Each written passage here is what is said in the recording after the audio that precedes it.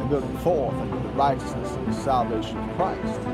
When you start to build forth the very grace of God, what we end up seeing that Christ is giving you love, perseverance, patience, guidance, gentleness, goodness, love, devotion, all the godly traits that are necessary to build forth the kingdom of heaven, and that his spiritual perseverance is built forth and edified.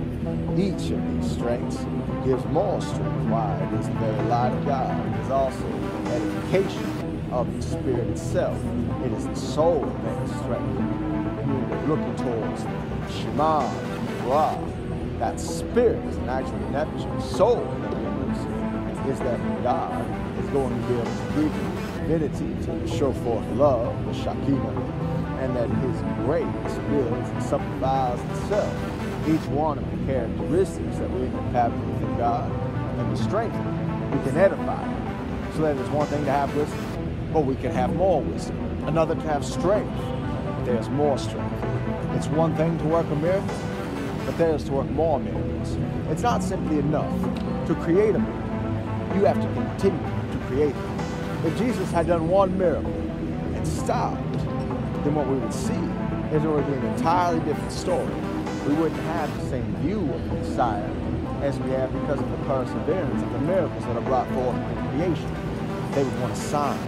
They want you to show them that it's the Messiah that works within you. You have to continue that, build forth that perseverance, and understand that in the same way, the very likeness that is given forth unto the Lord is also that same ability for each and every person to edify that spiritual existence and essence that it is that we are therefore edifying our understanding.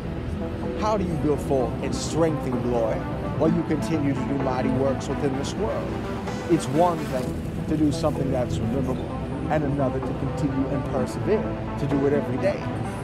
If your job is to work the gospel of Christ, or your job is to create miracles, it's to bring forth salvation. You have to have it every day and understand that you are strengthening that foundation, that you're strengthening love, strengthening splendor.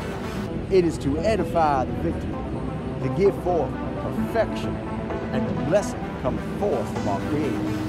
And I want you to receive that. Here's my prayer for you, is to be strengthened, to give forth grace and grace, and the love coming forth because of fidelity and faithfulness to our Savior. My message is simple. It's really so simple. Jesus is Lord. And I want you to call and receive the blessing of Christ Jesus. God bless. God bless America. And I'll see you.